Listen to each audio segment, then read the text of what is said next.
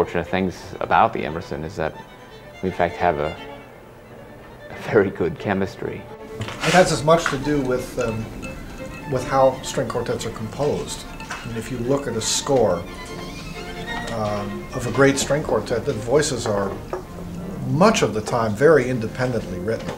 In that instance, for example, as we were just finished recording Bach's Art of the Fugue, every voice is equally important, equally independent.